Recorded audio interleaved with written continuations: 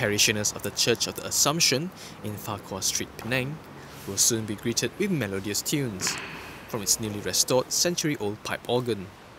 The ancient organ was shipped to Harrogate in England for a major overhaul in January.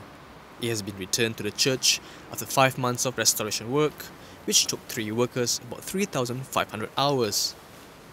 The restoration work on Old Lady, as it is affectionately known, was undertaken by Peter Wood and Son, a British company specializing in pipe organ building, repairs, restorations, rebuilds and tuning.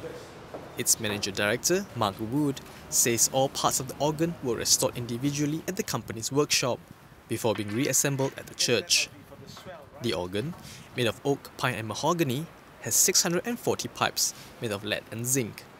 It was built in 1914 by Morton and Moody of Oakham, England, and set up in the church by the Robinson Piano Company Limited in June 1916.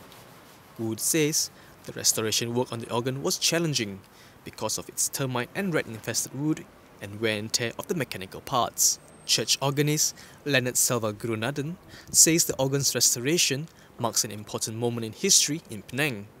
Parish priest Father Dominic Santiago says the successful restoration of the organ is a blessing from God.